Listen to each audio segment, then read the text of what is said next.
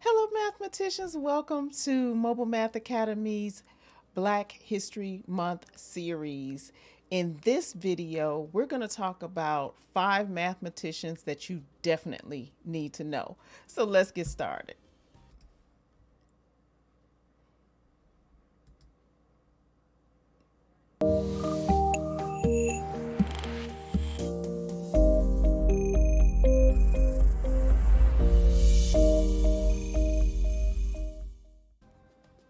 All right, our very first mathematician we're going to talk about is somebody that you probably already know. We talk about him all the time in school. I know I remember talking about him all the time.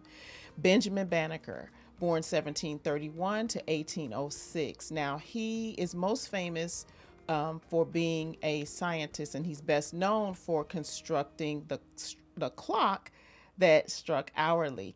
Now, when we talk about Benjamin Banneker, he is a multi-talented man who is self-educated, who actually self-educated himself in astronomy and mathematics. He's a writer, a compiler of almanacs, a surveyor, and inventor. Now, if you know Washington, D.C., then you know Benjamin Banneker. You know how we have those streets set on a grid. And I know I'm from Chicago, so we have our streets numbered and we have names to our streets, so it's really easy to find. Thank Benjamin Banneker for that. So we salute Benjamin Banneker. All right.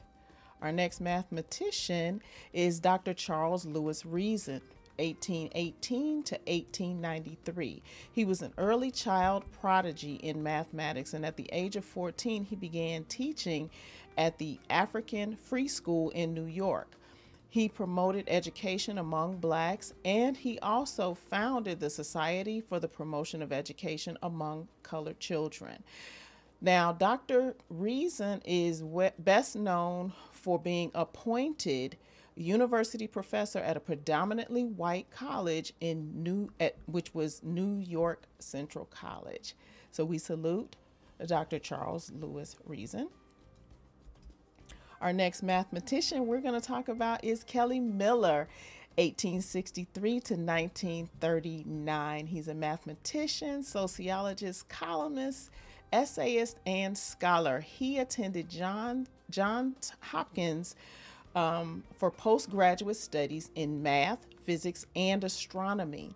Now, he is the first person to teach sociology at Howard University, and he's best known as the first African American to attend Johns Hopkins University. We salute Dr. Kelly Miller. Now, let's talk about Dr. Dudley Weldon Woodard, 1881 to 1965. He's actually he has achieved more than his predecessors at the time. He taught college level math for 20 years, and he published his University of Chicago master's thesis in mathematics while teaching for 20 years. So he was teaching at the time. Advanced the mathematics faculty steadily in only a quarter of a century. So he was one to promote mathematics teachers and professors at that time when it was most segregated.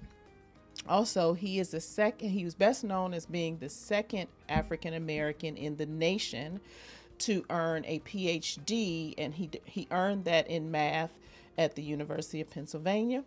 So he was the second African American in the nation to earn a PhD in math. And he established the math graduate program at Howard University. So we salute Dr. Dudley Weldon Woodard.